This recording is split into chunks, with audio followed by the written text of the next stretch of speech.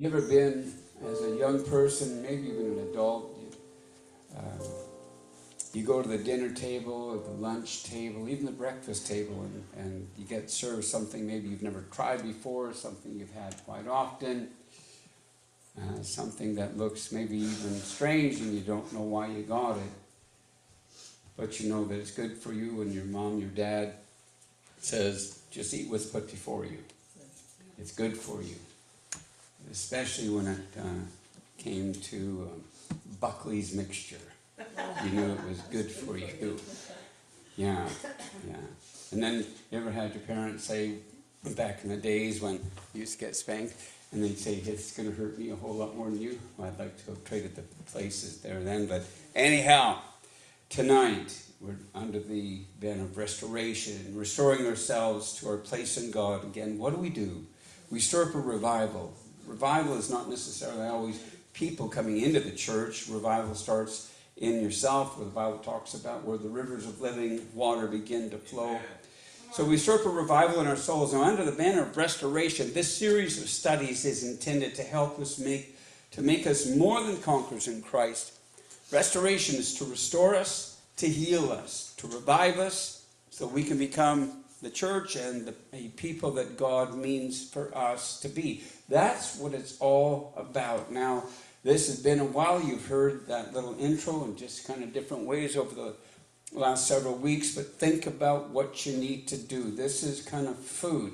Well, some of the food I like. Parts of the food I didn't like. Maybe be like me as a young man. What I would do is I'd pour ketchup on everything. Cream, corn, you name it. Peas and carrots, didn't matter.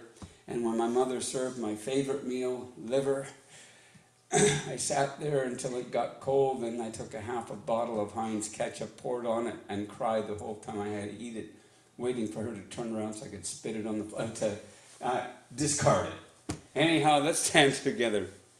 We must not digress. We want to be restored. Ready? Turn with me, please, to the book of Proverbs, chapter 3. Remember the announcements, because if you forget them, I'm going to remind you. All right, as we stand, let's go to the book of Proverbs, chapter 3, and we're going to begin our reading this afternoon at verse number 5. Proverbs, chapter 3, verse number 5, what does it say? Trust in the Lord with all thine heart, and lean not unto thine own understanding. In all thy ways acknowledge him, and he shall direct thy paths. And be not wise in thine own eyes. Fear the Lord, and depart from evil. It shall be health to thy navel, and marrow to thy bones. Honor the Lord with all thy substance, and with the first fruits of thine increase. So shall thy barns be filled with plenty, and thy presses shall burst out with new wine. Jesus, we thank you tonight for this study. I'm asking God that your word does go forth. You don't let it return void. We need to swallow it. Sometimes we need to just survey it, receive it. We give you praise and glory in Jesus' name. God bless you. You may be seated again. Now I know that we're seasoned. Wednesday nights have been for the assembly. But you just wait, hang on, keep your seatbelt on, see where we go. I want to preach to you a message titled, The Hardest Thing You Will Ever Do. The hardest thing you will ever do. The American Heritage Dictionary defines the word trust as being, number one, to have or to place confidence in or to depend upon. Number two, to expect with assurance or to assume. Number three, to believe. And finally, to place in the care of another or to entrust. The phrase trust in the Lord in Proverbs 3 and 5, as we read, is a phrase that appears in the scripture 19 times in 19 verses. Obviously, it's important. Obviously, trusting in the Lord means something. So, as we begin tonight, let me say how that trust is a foreign concept to our generation. Today's culture is not a trusting one. You say, well, why is that, Pastor? I'll tell you why. Because for the past several years, pretty much everything that people used to trust in has failed them. Give that a thought for a second. Everything we put our trust in fails us. Some 40 to 50 years ago, and I know many of you are young for this one, deals were set upon none other than a handshake. That's right. They sold land, they bought houses, they traded goods, products. They said, when the harvest comes, I'll give you money for this now, or I'll help you with this now, and you'll pay at that time. Is that okay? And you shake a hand, and that was as good as it got. In our world today, legal documents all but need to be signed in blood. And they're produced in triplicate. Now, why is that? Well, if for no other reason than because I don't trust you. That's why. I want it notarized. I want it legalized. I want it proof. I want the blood sample and the firstborn. I want to make sure you're going to do your part of the deal. I don't trust you. Yeah. People today are being taught not to trust any institution, the government, the education system, religion, as well as what it is that we read in the newspaper. Don't trust that, or what we hear on the radio, what some see on the television, and pretty much every social media outlet. Don't trust them. And of course, we're also taught not to trust other people. We moved here this October. It's going to be 24 years ago. And we came here. My wife, of course, everybody knows, is a daycare parent. Well, we came into a closed community that closed down on Fridays at 6 and every other day at 5. You can go to the hospital, you can go to the police station, you can go to the bar, you can go to 7-Eleven, everything else was closed. And so were the people. It wasn't easy to let them have your children into your home. I don't know you. I don't know nothing about you. And so people are taught not to trust today. Now, the sad reality is mistrust is something that has become a part of our current generation. Watch her. Watch him. I don't trust them. Mm-hmm. You don't know them. People always figure, you've got an ulterior motive. There's something under the covers that you're trying to hide, and suddenly you're going to just burst out and throw something at them. And so what they do is they enter with caution. They check out you and try to figure you out. Why? Because they're so filled with mistrust. Yeah. And again, you could say, well, why would that be? Well, I'll tell you why. Because our present culture has allowed its mistrust to go from people and institutions to adversely affecting people's trust in God. That's right. Which in turn affects their relationship with God. You ever been invited up to an altar before? You can stay in your seat and just lift up your hand and be an honest Pentecostal. No, I don't have honest Pentecostals here today. Okay, fine. So, invited to the altar, you know what you do? You hang on, and you ain't moving anywhere. I am in my comfort zone. I'm not moving. Why? What will God do? How will I behave? What will happen if I step out and do that? Trusting God, I'm going to take that a whole lot further. So that's why learning to trust God is one of the hardest things you in your life will ever do. And let me expound. The story was told many years ago about a man who fell over the side of a 500-foot cliff. He caught a hold of a small sapling growing out of a rock, and he held on for dear life as the man shouted over and over again, "Help me! Help me! Can anyone hear me? Someone help me!" After a while, as he began to lose his grip on that sapling, and he started even now to pray, "Oh God, please help me. I need a miracle." As the story goes, the man heard an audible voice, the audible voice of God saying, "Do you trust me?" The man holding on for dear life said, "Yes, Lord, I trust you. I need your help." To which the Lord replied, "Okay, then let go." The man asked the Lord again, "What did you just say, God?" And the Lord repeated what he had said again. "I said, let go of the sapling." As the man thought for a moment, he began to shout out, "Is there anybody else out there who can help me?" I trust you. Remember playing that game, or they would turn their back on you, put your hands like this. I don't know, you guys aren't with me today, that's fine. And the other person would stand behind you. "I'll catch you." Yeah, my brother played that game with me, and I hit the floor many a times because I played that game again and again. I'll trust you. And then I used to play it like this, you know. I know you always keep your eyes closed. No, I trust you. Is there anybody else that can help me? Mm-hmm. The moral of the story is it's easy for someone to say that they trust God. But what about those times when the cupboards are as empty as your bank account?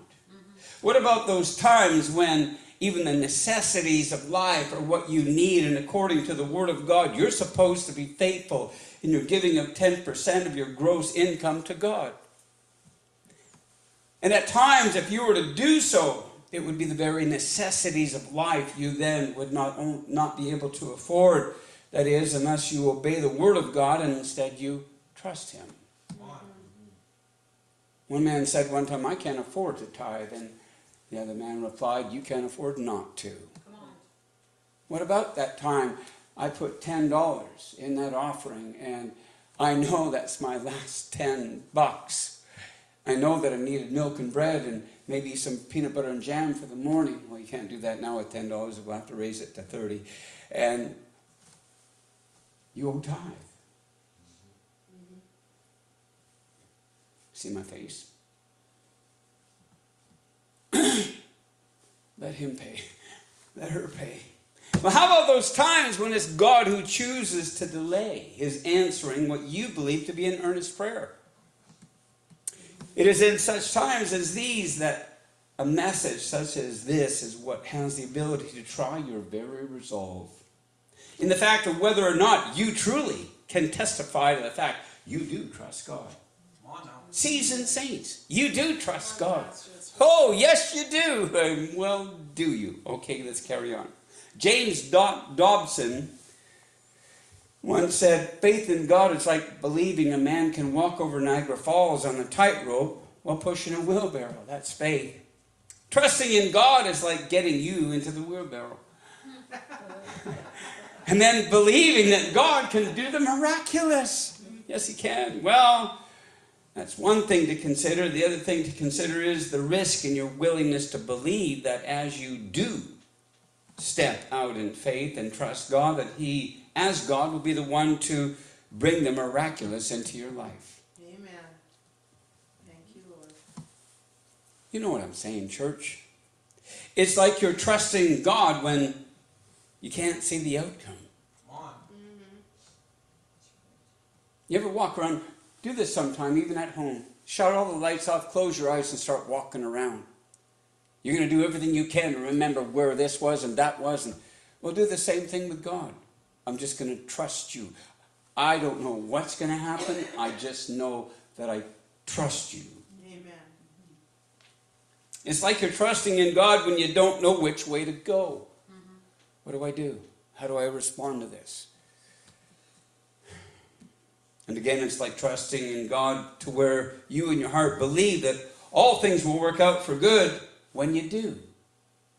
I'm going to do it, and I'm going to believe that God's going to bless me for that. Another of life's circumstances comes when you choose to trust in God, even though from all appearances, catch this now please, it looks like any hope of anything good coming out of your circumstance is non-existent. Mm-hmm. Blind faith. Just step out. Trust me. It doesn't look good. Do you trust me? Is there anybody out there else that can help me?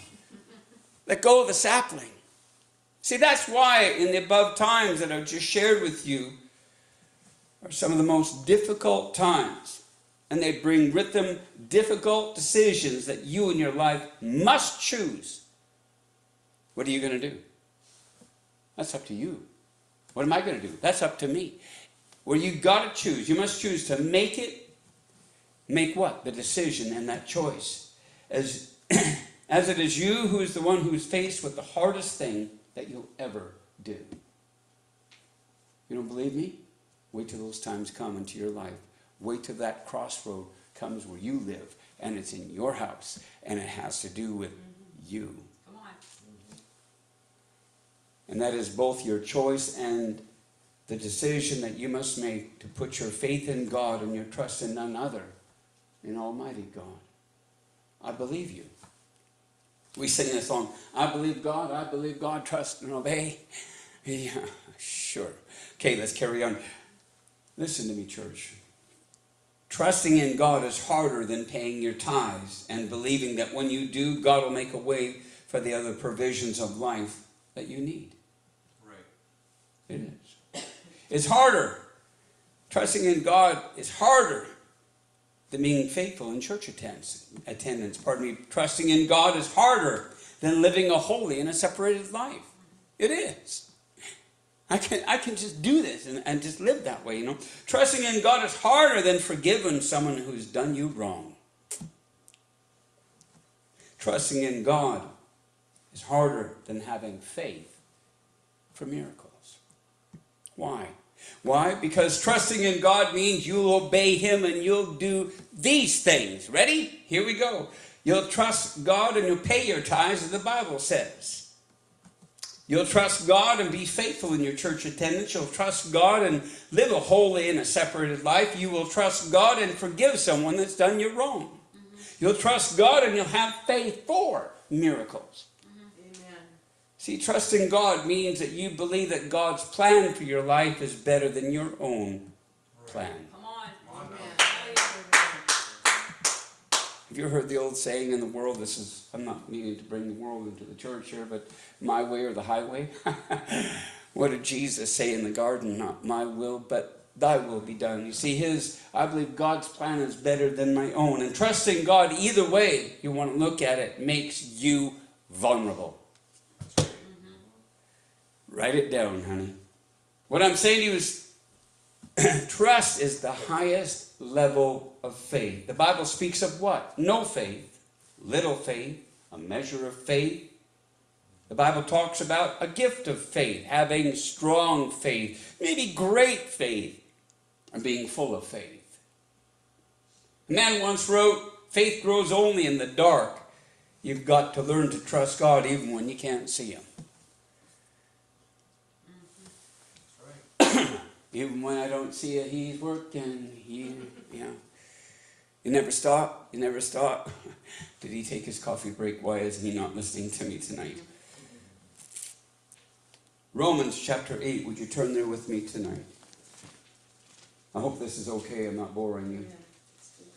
If you eat it and restore, you'll learn, you'll grow, you'll become stronger, and God will bless you.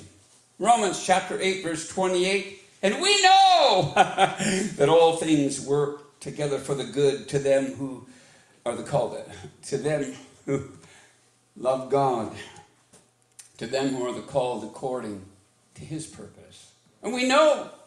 Anybody know tonight? You know? I trust God. I know all things work together for the good, right? Let's go on that one. I remember one time in my life, it was very, very dark. Before we moved here and stuff, I lost my job. And I went home to my wife and she said, get an education, get a better job. You can find something better. I'm going, yeah, go get an education and pay the bills, the rent, the mortgage, the visa, yeah, and all the bills we have. Yeah, sure, put clothes in our back, food in our cupboards. Get a better education. I thought, you don't know what you are talking about. And so I went over and called Pastor, met him at the church. And I said, Pastor Simmons, I said, they just let me go at my job, and I don't know what to do. You know what he said to me? He looked me in the eye just like this, and he said, go get an education and get a better job. And I said, Pastor, I said, education is not going to pay my bills. And I went through the whole thing, and he said, you got to trust God. Am I talking to anybody tonight? Probably just myself. That's fine. Don't worry about it. So guess what I did? I went and applied through the employment insurance. It used to be called unemployment insurance, but we've educated ourselves. Now it's employment insurance. And you know what they did? They paid for my upgrading of my education. And at the end of this, they also helped me to get some job experience. And I never lost one payment of my employment insurance, unemployment insurance. I got paid every week or 2 weeks. I can't remember what it was back then. Oh, trusting God. Okay, well, how about before, and I think I've shared this with you, but you're going to hear it again. Before moving to Williams Lake, I had a promise of only 6 months of a job when I got here. I'm selling a house, we're closing a daycare. We're coming up here with the hope of either finding a house, putting a down payment. And when we got here, it didn't really look good. The boss told me I can only promise you 6 months. I do have to confess, 24 years later, hopefully Pastor Simmons, if you ever listen to this, he'd forgive me. I didn't tell him I was only promised 6 months. I felt God wanted us to come to Williams Lake. Some of you might regret it, but that's still okay. Yeah, you do that. You just go ahead with only a short promise. You know what God did? A lady that wasn't very good at that time. I had no idea what was going on. It was different. It was an office. I was never here before. She left, and she said, I have a full-time position for you. When your probationary period ends, would you like to sign a contract? And I'm going, yeah, trusting in God. You better believe I need a job. All right. Tonight, through this Bible study, all of us can take 5 powerful trust principles from Proverbs chapter 3, verses 5 through 7. What does it say? Trust in the Lord with all thine heart, and lean not unto thine own understanding. And all thy ways acknowledge him, and he shall direct thy paths. Be not wise in thine own eyes. Fear the Lord, and depart from evil. Ready? Are you sitting down? Principle number 1. Trust in the Lord with all thine heart. Trust in the Lord with all that. You guys are really quiet tonight. Either I'm missing it and you're not getting it, or maybe it's just hitting so deep it's in under the 5th rib and you guys are feeling it and you just don't want to cry out in pain. Trust in the Lord with all thine heart. Trust is a heart matter. When you walk down the aisle and you say to that spouse of yours, you him or her, you say, until death do us part, I'll love you, and da-da-da-da-da. When you get that job and you show up at 9 o'clock in the morning, you trust that that door is going to be open and that boss is going to hire you, and in 2 weeks you're going to get paid. Don't tell me it's not a heart matter. You've got to believe it in here, or you just wouldn't do it. A pastor named E.V. Hill in Los Angeles, California, he preached the funeral of his beloved wife. He concluded his message with these words. What the Lord is saying is there's only one message. Trust me. Even when you don't understand and you can't comprehend the reason why, just trust me. Amen. The heart is the seat of our emotion and the habitat of our affections. The message is trusting in the Lord with all your emotions, your desires, your affections, as well as with all your needs. It's a simple matter of the heart, but it's easier for you. It's going to be easier for you to either you'll choose to trust in God, or sadly you won't. Do you trust me? You either do one or two. It's going to be easy for you to say yes, or I'm going to tell you no. Sometimes our problem is that we make our emotions our God. Mm-hmm. Amen, Pastor. Thank you very much. That was good, sound wisdom. And we make the sacrifice, and sacrifice is at the altar, of pleasure and self, rather than sacrificing our will at the foot of a cross. Not me. Ain't happening. I'm not doing that. Do you trust me? Mm-hmm. Then we allow fear and despair to control our minds. Thank you again, Pastor. That's great. I really like that. Amen. Double shot. Rather than allowing our trust in God and His Word to be what guides our thinking and allows us to rest under the shadow of God's love. Amen. Right. He's not going to hurt me. He doesn't have an ulterior motive. God's not up there to get me. He's not there to stick me in the back. Or That's good. He loves me. I'm going to hide under the shadow of His wings. I'm going to trust Him. Jesus said one time, how oft would a hen gather her chicks under her brood, but you wouldn't. Why don't you trust me? I want to protect you from the storm. I want to shield you from your trial. I want to let you know that when there's footprints in the sand and you only see one, I'm walking with you. I want you to know in the darkest valley, in the highest mountain, I'm going to be there. Do you not trust me?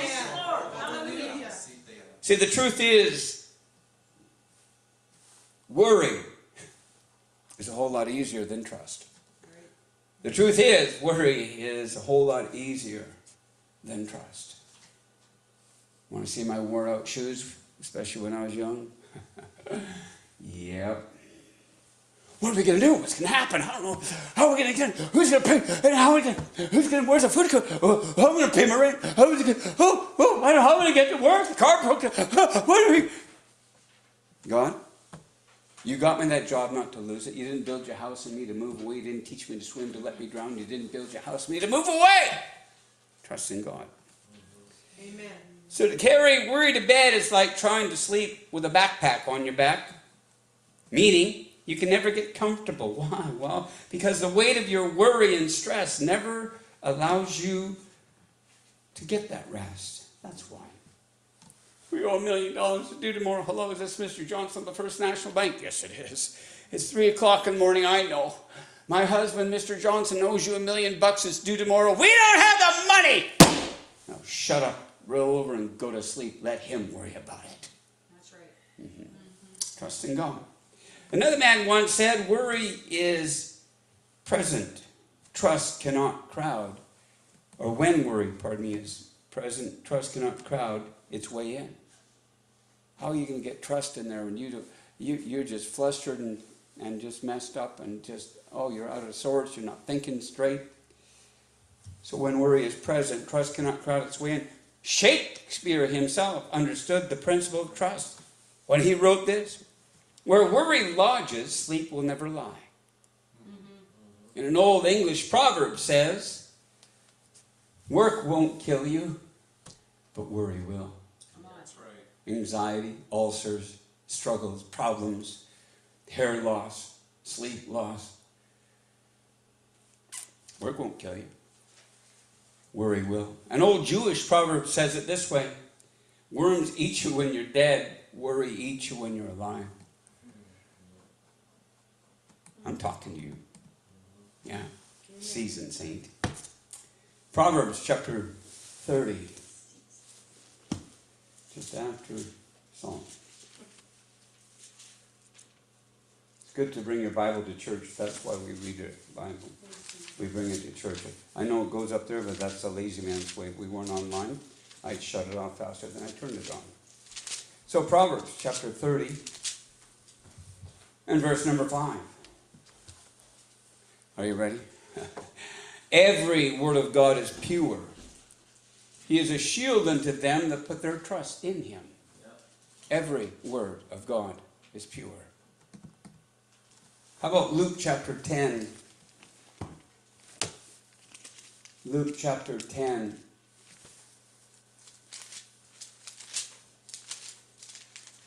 And verse number 19. Behold, I give unto you power to tread on serpents and scorpions and over all the power of the enemy, and nothing shall by any means hurt you. Do you trust me? That's God speaking, by the way, not me. Principle number 2, here we go.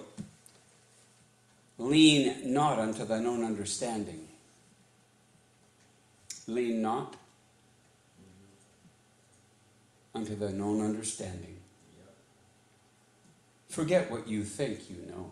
Come on. I know better. I know how to do that. Forget that. Don't lean to your own understanding. A man named, his name was James Koch. He once said, faith is the capacity to trust God while not being able to make sense out of everything. Mm-hmm. How's it going to work out? I don't know. What are we going to do? I married my wife 41 years ago, and when we were first living for God and broke, no food, no money, nothing. And I was hungry. You heard the story, 3 days. I was starving, really, feeling sorry for myself, pity party, and Mr. Worrywart, what are we going to do? And she looked at me in the face and she said, why don't we pray? Oh, yes. I'll give it to you. And manna will come raining down from on high, and it'll drop in our place, honey, and we'll gather it like the Jews did back, on the way out of Egypt and on the way to the promised land. And yes, and maybe we'll go out and smite a rock. Were you going to pray? You're going to pout. I was grown up at 22, let me tell you. I said, fine. None of you got this attitude, it's just me. Fine. And I told God I was hungry, starving to death, wanted food. Yeah, the sister next door, she was making spaghetti. I could smell it. You ever licked the paint on your side of the wall before, hoping that you get a taste of the spaghetti on the other side? I was ready to. We prayed. Not even 5 minutes later, knock on the door. There she stood. You know the story. There she was with a plate of spaghetti. Oh, we had some extra. I just thought you and your wife might like some. Well, I guess we can take it. I got big shoulders. Swallow your pride, jerk. Oh, I was talking to myself there. And I took that. Have you ever heard about people carrying nitroglycerin? I took that spaghetti like it was gold. And I moved it to the table. But when I closed that door, on the other side of that door, there was this beautiful young woman looking me in the eye and going. And she pointed up in the sky, and I thought, shut up and let's have some spaghetti. Let's eat. Do you trust me? Yeah. Don't lean onto your own understanding. See, what you do is what do you lean on? Pardon me. When life becomes stressful, what do you lean on? What do you lean on? Ready? Many people lean on their emotions for the moment. Emotions cause them to react in ways that are far from God's ways. I'll steal it, get it. We were so poor we couldn't afford the church mice. Going in the ditch and getting pop bottles so you can get a slush. You are desperate. Digging out of a garbage can at a place called Humble Valley for your food when you got no food. That's desperation. But God provides when you don't lean to your own understanding. Proverbs chapter 12. Let's go to Proverbs chapter 12.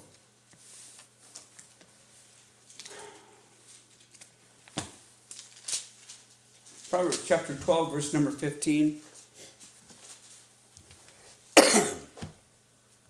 The Bible says, the way of a fool is right in his own eyes, but he that hearkeneth unto counsel is wise. Pastor, what should I do? God, what do you want me to do? Proverbs 14 and verse number 12. There is a way which seemeth right unto a man, but the end thereof are ways of death. I know what's right. I know what I should do. I shouldn't have done that, should I? So it's been said that our minds are a complex and are often our own worst enemy. Amen. When I start thinking, that's my worst enemy. When I start thinking instead of trusting, and it is our brains that deceive us into thinking something is right when it is really wrong. For example, life experiences, good and bad, can change your thinking, and your thinking will change who and what you put your trust in. Life experiences. Could be good, could be bad. Well, maybe I shouldn't do this. Maybe that's just wrong. See, that's why it can be so hard to trust God. And on the other hand, that is why it's so important that we do trust in God. Amen. How do you trust God? Come on, lay it out there for us. Well, you're choosing to trust Him. Well, that was revolutionary. That was prophetic. For trusting God is a choice of a commitment and action rather than an act. Right. Oh, I can trust Him. All right, everything goes south first thing in the morning, and you are in trouble. What did Pastor say last night? Yeah, tell yourself. Okay, fine. Let's look at Psalms chapter 37.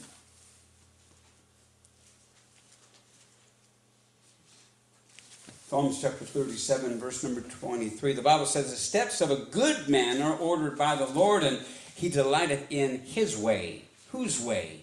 God's way. His way. Whose way?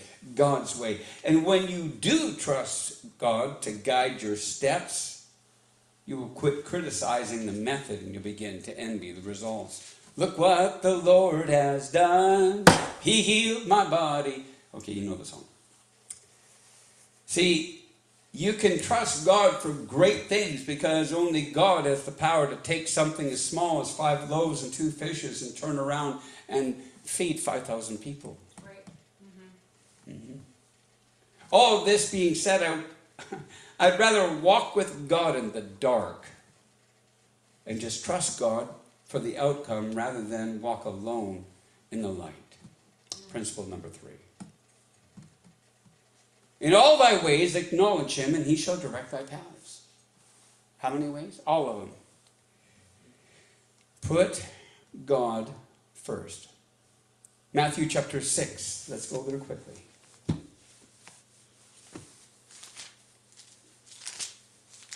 Matthew chapter 6 and verse number 33. But seek ye first the kingdom of God and his righteousness, and all these things shall be added unto you. What things? All of them. What that verse is saying is that in every area of your life, put God first. Put him first. First in your finances, first in your family, first in your marriage, first in your spiritual life. And be the one to learn to put God first in concerns to your emotions. Are you ready? Feelings and emotions lie to you. Hebrews 1 tells us that now faith is the substance of things hoped for, the evidence of things not seen. That's what Hebrews 11:1 says. I'm not going to set my life on an emotional roller coaster. Instead, I'm going to set my soul upon trusting God. Amen. Here's your emotions, and here's God. See, if it was you who learned to acknowledge God in every area of your life, then it would be God who, as you trust him, who would direct the paths of your life, the ones that you take. And it would be God who would also control the outcome. That's right. They trusted me. Go wash at the pool. Go show yourself to the priest. Amen. James, let's go to the book of James, chapter 4. Trust me.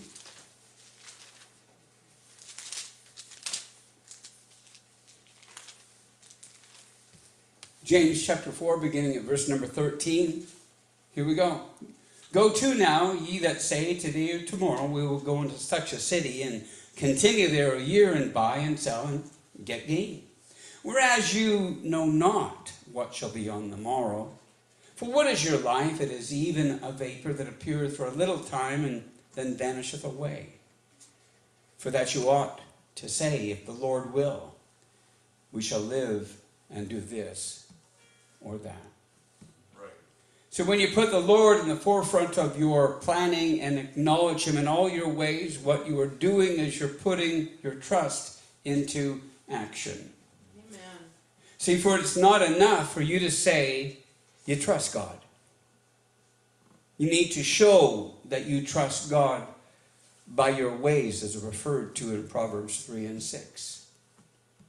In all thy ways acknowledge him, and he shall direct thy paths. You see, when you're not thinking right, trust God. And turn your thoughts to the mind of Christ. When you feel like you're not valuable to anyone, trust God. And remember, God says you are the apple of his eye.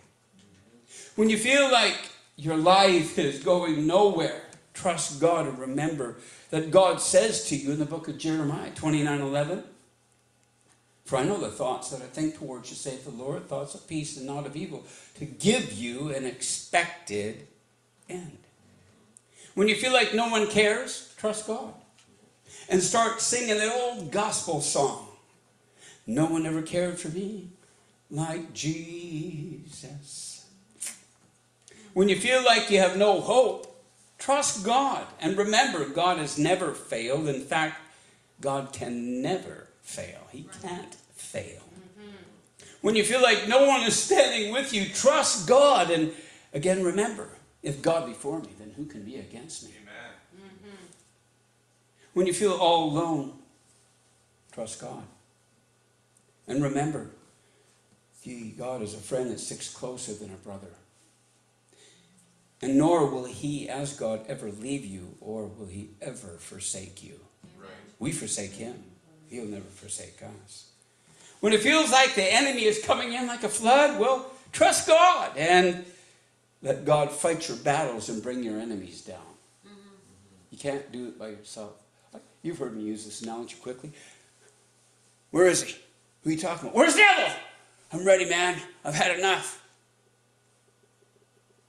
When you find him, let me know. Oh, there he is. There he is. There he is. All right. Principle number 4. Number 4. Be not wise in thine own eyes. Don't be a wise guy. This portion of the scripture is very closely related to the principle number 2, lean not to thine own understanding. However, this verse of the scripture also reminds us to be humble before the Lord. Right. Why? Because not trusting in God often leads us to indulging in pride. Without even realizing it, you'll do it. For when you do not trust God, in effect, what you're saying is, I know better than God. Come on. You might argue that thought tonight and say, I'm not saying that. Really? But in reality, when you trust yourself or others, even put your trust in position, money, and things before you trust God, in reality, you're implying those very words through your choices. For what it's worth. Don't think more highly than you ought. Oh, no. I got a bank account, got a car, food and cupboards, place to live. You're fired. The bank closed. The landlord sold the house you're living in. You can't afford the mortgage or rent. Oh, yeah. Don't think more highly of yourself than you ought. Proverbs chapter 16.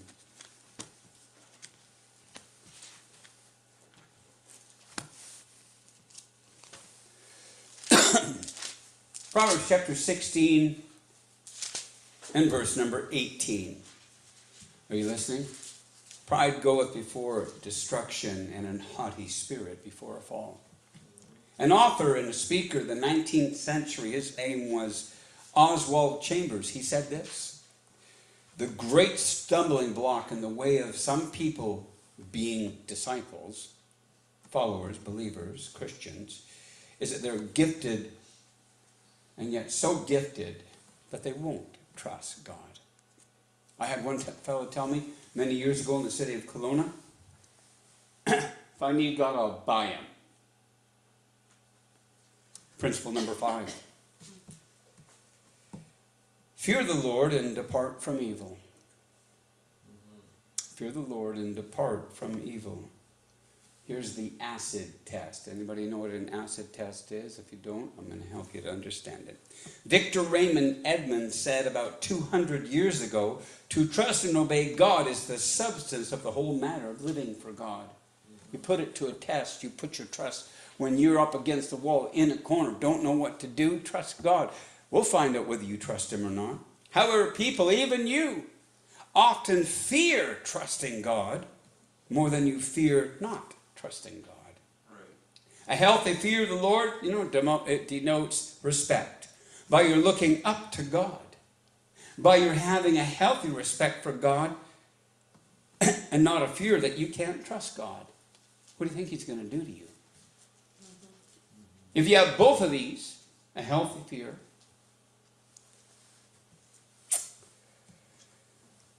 and a respect for God. If you have both, a healthy fear and respect for God, in your life, the question is, why then do you fear to trust God? Because fear and faith, they don't mix. Oh, I trust him. What in the world? What are we going to do? Oh my God. Did you pray? Yeah. Did you get prayed for? Yeah. I believe God. I believe God. Trust and obey. Oh, stop, Satan. And finally tonight,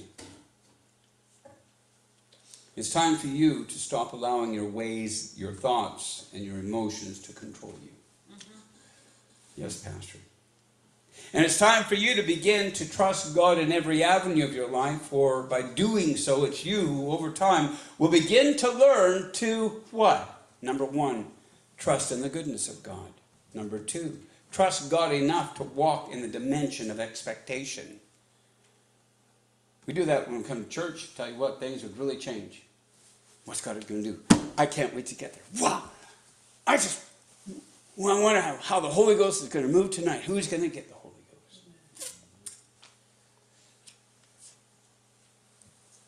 Trust God enough to walk in the dimension of expectation. Why? Knowing that He, as your God, has all of the answers. Number three, starting tonight, learn to speak out loud your trust in God, for when you do, you in turn will activate your faith. I believe God. I trust Him. This is going to happen. Yes, sir. I know for a fact. Remember the London drugs job told you about? First male cashier ever stood there for about 45 minutes, waited for the manager, and he told me he had nothing for me. And seconds later, as I'm turning to walk away, I shook his hand. He said, "Do you have any cashier experience?" I walked out to the vehicle with my first pastor, and he laughed at me. He said, "What's happening?" I said, "I start Tuesday." Okay. Speak it out loud. God's going to do this. Yes, He will. I'm putting Him to the test. Mm-hmm. What did Gideon do? Well, the fleece dry, ground wet, fleece dry in the ground, or vice versa. Wet and dry, wet and dry. Really? Number four, just do it. Don't think about it. Just do it.